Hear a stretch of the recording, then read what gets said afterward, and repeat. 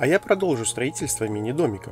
В предыдущем видео я начал монтаж инсталляции под душ и пробивку каналов под фоновые стояки и вентиляцию. Выполнил прокладку канализации и фонового стояка. Проложил часть водопровода, что будет за инсталляцией душа. Залил трап и успел выставить направляющие для создания уклона. Сегодня продолжим работы в санузле и начнем с инсталляции унитаза и площадки под стиральную машину. Если не составит труда, то нажмите на кнопку подписаться, уж очень хочется добить до 1000 подписчиков. Спасибо! В предыдущем видео я начал монтаж инсталляции под унитаз и площадку под стиральную машину. Для этого прикрутил направляющие стойки, которые закрепил балку под настил и зафиксировал инсталляцию унитаза. Не забывая всегда проверять все уровнем, а когда инсталляция в проектном положении, лишние шпильки можно просто срезать болгаркой.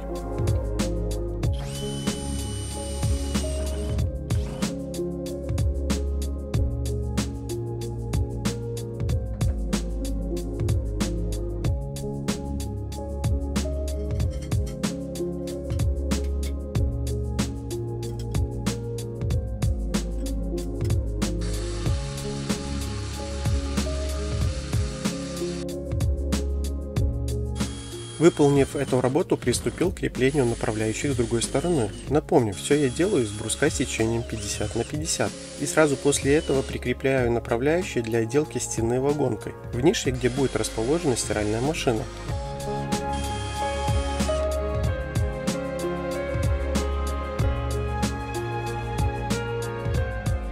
А далее прикрутим направляющие, с помощью которых фиксируем ввод трубы водопровода в дом. И в дальнейшем могли их использовать для прокладки трассы водопровода. Часть его, как видите, я уже начал прокладывать.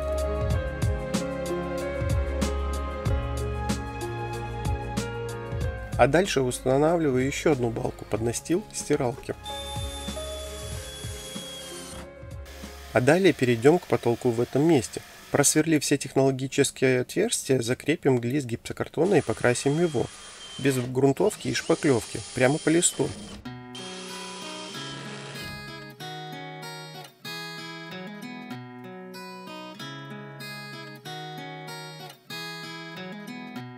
А пока краска сохнет, выполним подготовительные работы по трапу. Почистим, пропылесосим трап и нанесем грунтовку, которой надо дать сохнуть 2 часа.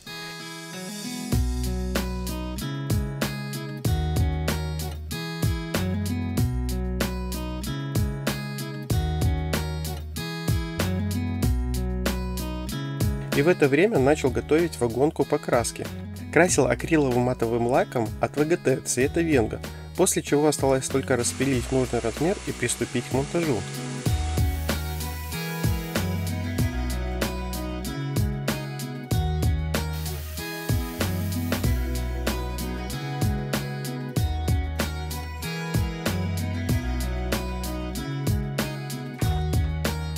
Крепил с помощью клеймеров. Процесс относительно легкий, что радовало. Выполнил пока только одну сторону, так как переключился опять на трап. Уклон делал на длину трапа 1 см. В предыдущем видео можно посмотреть начальные работы по трапу. Уклон делаю обычным цементно-песчаным раствором, так как есть время ждать, пока раствор наберет прочность. Уклон с другой стороны трапа делать не буду. Его выполню во время укладки плитки с помощью плиточного клея.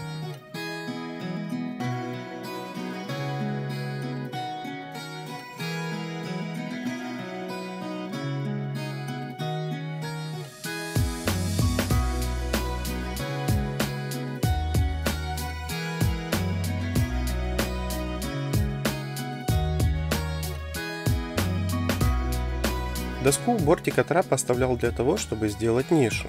Это надо для того, чтобы крепить плитку к бортику, так как он очень мал по высоте и резать плитку меньше 1 см мне не очень хотелось. На следующий день достал направляющий достаточно легко. Сейчас убираю весь мусор и можно приступать к заделке швов.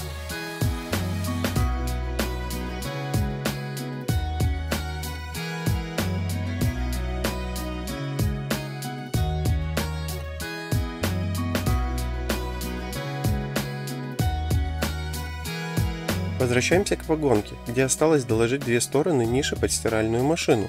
Как уже говорил, креплю все на клеймеры.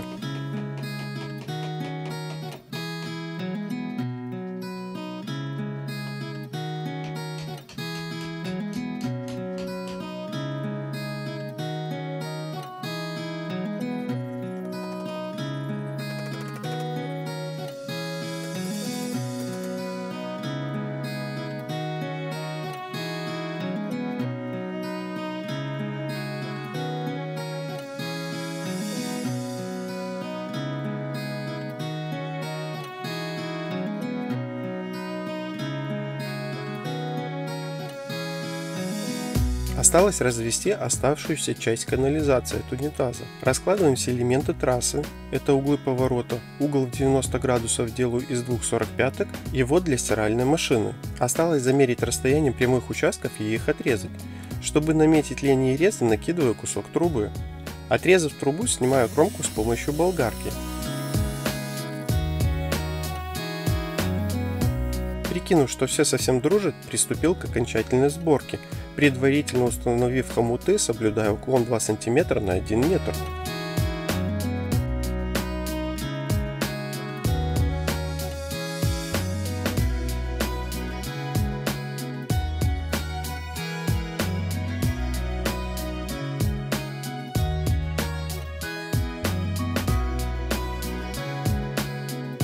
Без вас я уже собрал свою трассу водопровода. Так сказать, учился паять и мотать лен в большом количестве. Водопровод делал без коллектора, основную магистраль принял диаметром 25 мм, а все отводы из 20-х труб, но об этом поговорим позже. Дальше укладываю настил под стиральную машину с сечением доски 100 на 40. Я их уже раньше нарезал, но сейчас подшлифовал и покрасил лаком.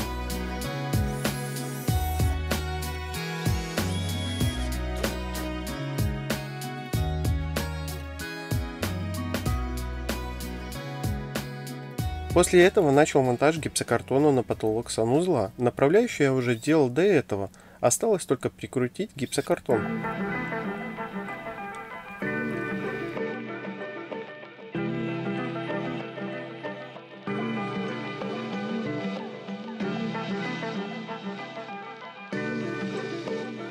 Остались еще вопросы с инсталляцией душа.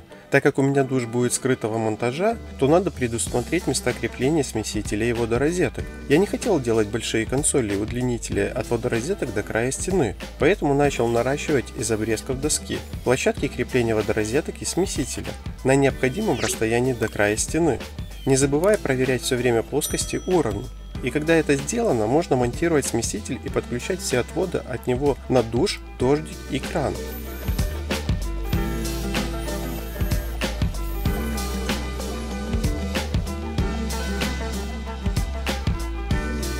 Тут тоже все собирал на аксиальные соединения, так как все будет зашито и хотелось бы более надежные соединения трубы и фитингов. А когда все подключено, можно все это дело зашивать.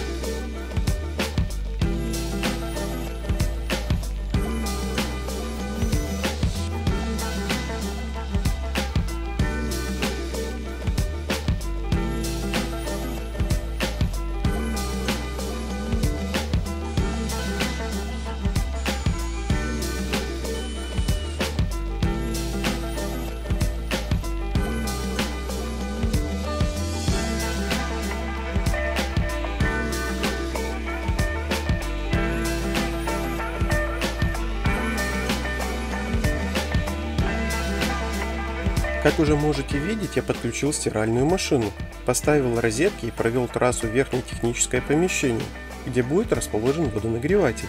Смонтировал гигиенический душ. И давайте немного пробежимся по системе. На выходе у меня заходит греющий кабель длиной 2,5 метра. Дальше пошел выход на уличный кран.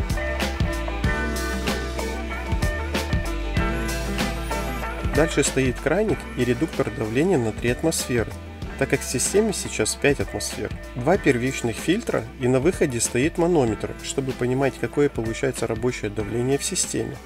Как уже говорил, у меня нет коллектора, так как точек водозабора у меня немного. Делаю разводку с помощью сечения труб. Основная линия идет диаметром 25 мм, а все остальные отводы 20 или 16 диаметра.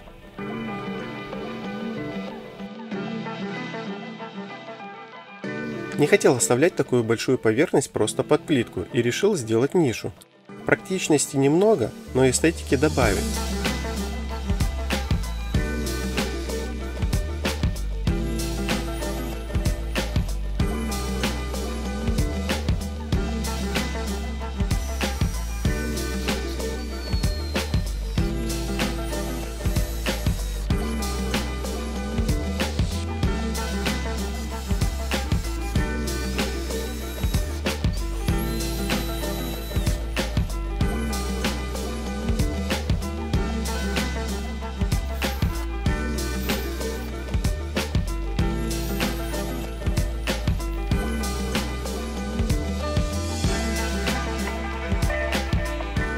А дальше зашиваем все гипсокартоном, тоже в 2 слоя.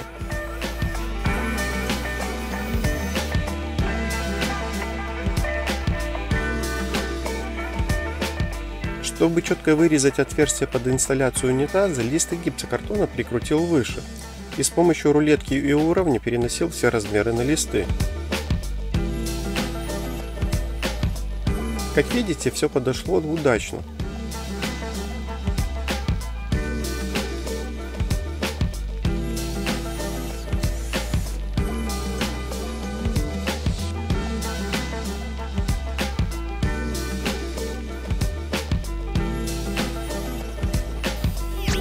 Ну а в следующем видео уже будем наносить гидроизоляцию и укладывать плитку.